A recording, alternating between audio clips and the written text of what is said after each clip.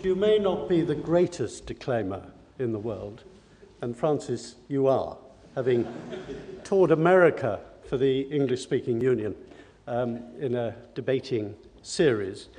David, I pay tribute to you as one of the finest journalists I have ever known.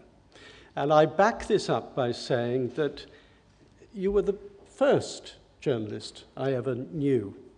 Because although I'm now shadowing Peter Mandelson in the House of Lords, Peter and I have a previous career in that we ran the British Youth Council.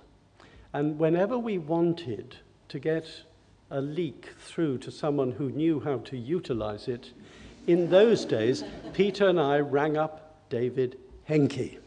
Now that's in the 70s. So I don't know what all this on this press release is about you've been there since 1986. I can testify he goes back much further than that. But I do compliment him on really putting the record straight. A lot of nonsense has been written about the miners' strike, particularly, I'm afraid, by Ian McGregor. And Peter Walker and I had a lot to put up with during the strike, and most of the real difficult situations came from Ian McGregor. And I commend the book to you in putting that bit of the record straight, and Francis, you are to be congratulated as well. I should explain how I entered this situation. About halfway through the strike, NACODS, the deputies, had said that they were going to go out on strike. There was a huge problem. Scargill had just appeared with Ian McGregor on Channel 4 and had sought to walk out halfway through and had been told by the interviewer to get back in his seat. And I think people generally thought it was all up and lost.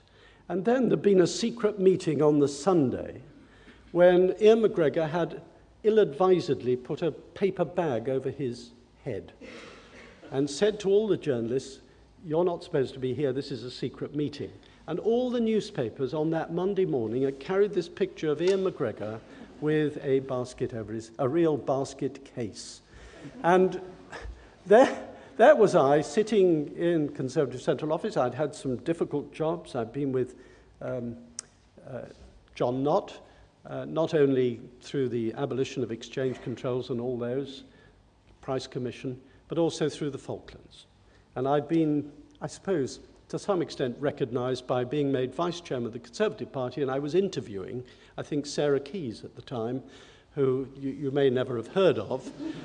She's written a book, and I actually occupy a full chapter of that book, chapter 6, which is her interview with me. And she records this call. And I remember this call vividly, because it was from Margaret Thatcher. And this voice said to me, "David, I want you to become Minister for Coal." Given the backdrop to this, I thought it was John Gummer just down the corridor playing a trick on me. Because it was the job that no one in their right mind would have wanted. And I sort of said, "No, Prime Minister, it's very kind of you. When would you like me to start?" And she said, 6 o'clock. And I knew it was Margaret Thatcher then. And of course, John Gummer's never quite as precise as that. No, I never said that. Neil. Well, all I will say is that I got to the Department of Energy, met Peter Walker, and Peter said, "We're under pressure to reassure the nation.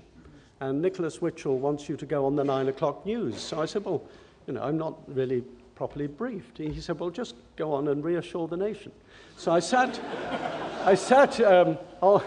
alongside Nicholas Witchell on the national news, and he turned to me and he said, "David, we've just heard that right across the nation there are worried pensioners, people are fearing power cuts, vulnerable people are exposed. Can you assure the nation that there will be no power cuts this winter?" And I said, "Yes, Nicholas. I will use every moment at my disposal, every power I have to make sure there are no power cuts." I went back and I saw the officials and I told them what I'd said because they hadn't watched, they'd been at dinner or something. And they said, "You said what? You said what?" You've got a lot of work to do. And I think that was, for me, the miners' strike, because the Nottinghamshire miners were still working. I was then very fully briefed. I'm afraid miner had been set against miner, community against community. It was very much a strike that should never have been allowed to happen, and there's a lot in the book about that. And it was a tragic time. But I became aware soon that there was a very good offer on the table. The offer was that everyone who wanted to carry on working in the coal industry would be guaranteed a job, the highest redundancy benefits in Western Europe, a new independent colliery review procedure, and an enterprise scheme to bring new jobs to mining areas. So it was a good offer. But Ian McGregor never got that across. And so my first job was to seek out a new spokesperson who could talk for the coal industry. And Ian McGregor strongly opposed that.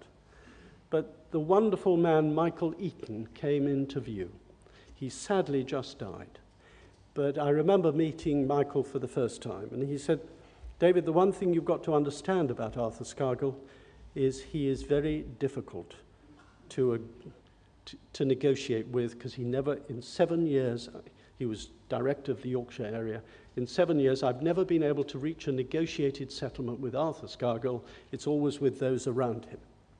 And Michael Eaton then became the spokesperson. Ian McGregor fought this at every pillar and post.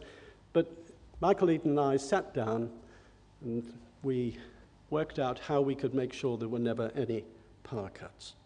Now, of course, the reason for the strike was said to be no pit closures on economic grounds. I think, Neil, you suggested it might be better saying on commercial rather than economic. But whatever was the reason for the strike, there hadn't been a ballot under Rule 43. We debated it many times in the House of Commons. Meanwhile, people started to come back to work. And we reached an agreement with NACODS, which I think was a very fair agreement. And Peter Walker then stood up in the House of Commons on the 19th of November 1984 and said the NACODS agreement is available to the NUM and to Arthur Scargill. And we had lots of debates, Neil, you may remember. And Ian McGregor started to insist there should be a written undertaking associated with the NACODS agreement, that he would only deal with Arthur Scargill if he signed a written undertaking. And eventually, it went through Christmas, people kept returning to work, and we had another debate in the House of Commons. This was on the 4th of February, 1985. And I then made it absolutely clear to the Commons that no written agreement was required. All Arthur Scargill had to do was to agree to the NACODS agreement. And Neil, I don't know whether you recall this, but you turned to those alongside you and said, is this new? Is this new? And it was new. It was new. But meanwhile, we were meeting Norman Willis, the unsung hero, and his colleagues from the TUC, and we were trying to reach agreement, and they said they would recommend this behind the scenes to Arthur Scargill.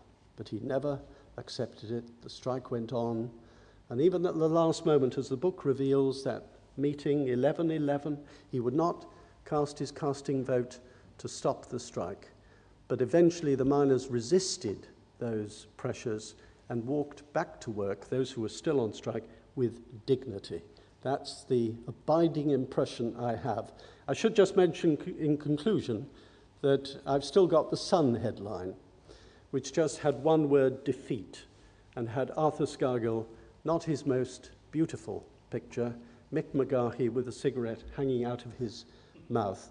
And I reckon it was a defeat for that political strike which Arthur had started, and that's always been my view. Thank you.